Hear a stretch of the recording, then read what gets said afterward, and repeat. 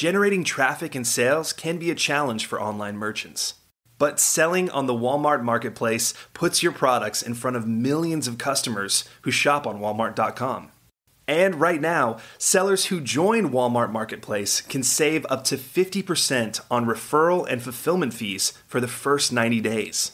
So get started today. Head over to marketplace.walmart.com/savings. That's marketplace.walmart.com/savings. Today's podcast is sponsored by Sparklist, the total self-service email marketing solution for small to medium-sized businesses at sparklist.com.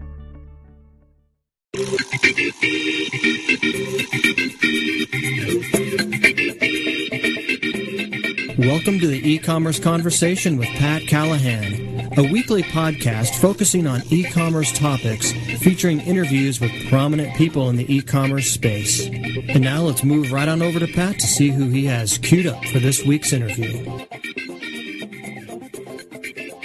Welcome to E-Commerce Conversations. I'm Pat Callahan. Today I'm joined by Tyler Hannon, a platform evangelist with IP Commerce, which is a company that maintains partnerships with some of the world's most respected financial institutions and software companies, including Microsoft, PayPal, Chase Payments, and more.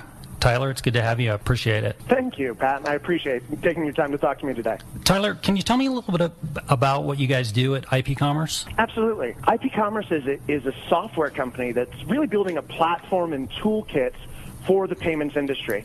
We really focus on three areas in payments. We focus on the service provider, folks like you mentioned in your introduction, like Chase Payment Tech and PayPal, and enabling their services to be integrated to the platform to be offered to the market very simply. We also work a lot with software companies who are building integrated software solutions, whether that's a desktop point-of-sale application or an e-commerce shopping cart. And then together with those two sort of participants, we also work with distribution channels to get those solutions offered out to the market in a way that really represents scale for everyone who's involved in the ecosystem. Great. Which brings me to the reason we're having this e-commerce conversation. One thing I've been hearing about a lot lately is not only hearing about but thinking about is PCI compliance. Absolutely. And I think it's on the minds of everybody in the e-commerce space right now, and perhaps I shouldn't say everybody, but certainly a lot of people. And I want to ask you first, for those who are not familiar with PCI compliance, would you explain what it is? Absolutely. So PCI compliance, it actually stands for PCI is Payments Card Industry, and then you'll hear PCI DSS, which stands for Data Security Standards. And really what the standards are designed to do is to help ensure a secure environment for handling the data around a credit card or bank card transaction. It's actually a joint venture between Visa, American Express, MasterCard, Discover Card, and JCB, which is a Japanese card issuer. Okay. I think some of the gray areas exist because some people aren't sure if it is mandatory or voluntary. So is it mandatory or voluntary? Okay, so actually that's a great question. You know, for a while, PCI was actually sort of a voluntary program, but recently it's becoming mandatory. In fact, it's become mandatory. It is now mandatory for any merchant that processes a Visa credit card. And ultimately, the acquiring bank is responsible for ensuring that all of their merchants are compliant. However, the merchants and the acquiring bank are both liable for the protection of the data, and ultimately, they're also both able to be assessed fines if that data is breached. Okay. Let me ask you this. Can you tell me how online shoppers, consumers, how they can tell if a site is adhering to PCI compliance, or can you tell? Well, you can tell, and that's actually a great question. You know, one of the things I would always encourage is it's important to know who you're doing business with. So if this is an e-commerce merchant that, you know, you have very little experience with, it's worth checking into what their sort of security program is, and there's very simple ways that you can tell. Many of the security assessors, and just as an aside, a QSA or qualified security assessor, those are the people who work with the largest of the large sort of e-commerce merchants. And all of those security assessors have a logo program. You know, for example, TrustWave has a Trusted Commerce seal, and it'll show when the site was most recently verified as securely processing transactions. In addition, there's also things like ASVs, or approved scanning vendors, and that's where you'll see a logo on the site like HackerSafe or something similar to that, Scan Alert. It's always good to check for that. In addition, there's some very simple things you can do. Ensure that it's using encryption when you're sending it. So make sure the lock is in the bottom corner and that the lock corresponds to the site that you're dealing with and the URL string says HTTPS. Beyond just the sort of basic information, I'd always encourage to look at who is it that they've partnered with. And most of the reputable e-commerce merchants will have information about who's providing security services for them. Who is it that they've partnered with to ensure that your data is secure when you're performing an online transaction? I think that's great advice. Certainly some things I haven't thought about. Let me ask you this. Currently, how secure is credit card data? Are there risks online consumers may not be aware of? That's a great question. The danger of security, or perhaps the challenge of security, is that as good as we can make security, someone is always going to try to find a way to break it. But generally speaking, e-commerce sites are much more advanced from a security perspective than the offline world. For example, all of the stories that have been in the news around the TJ Maxx data breach, etc., all that was happening actually in the store location.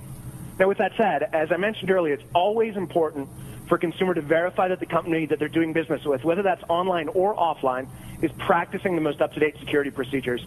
And ultimately, I really view PCI compliance as a way to gauge whether or not that merchant is really taking their consumer security to heart. Okay.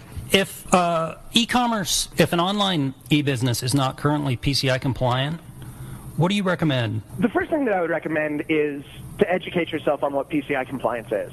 PCI compliance, the restrictions around what you're allowed to do really fall into several categories. And it's important to consider that PCI is about more than just the cardholder data.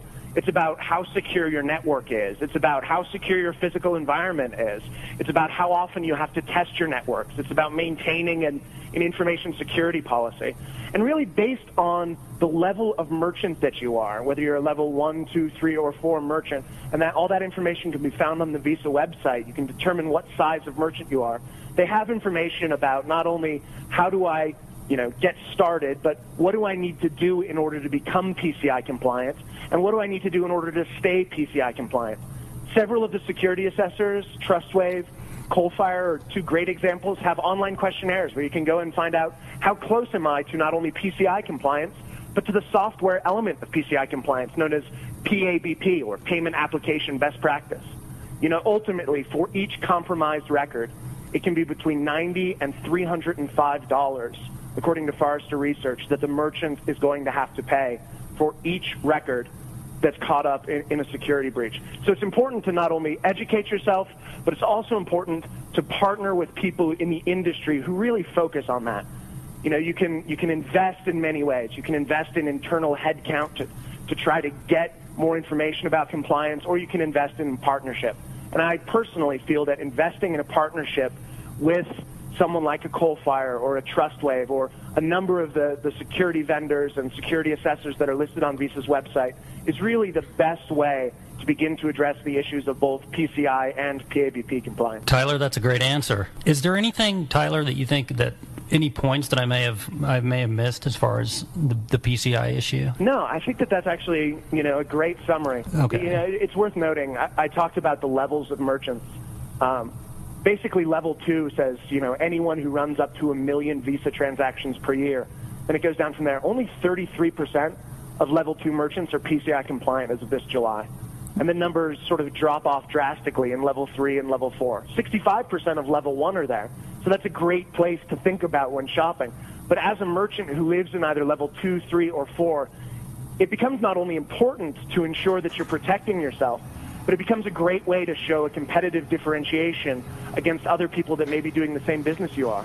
You can show that, listen, not only am I providing you the excellent service that you're accustomed to, but I'm doing it in a fashion that's secure. Okay. Tyler, I think that's all of those points are so important when it comes to PCI compliance. I want to thank you. I appreciate the advice. I appreciate you taking the time to do this. I hope to have you on again. My pleasure, Pat. I look forward to speaking with you in the future. Great. Thanks, Tyler.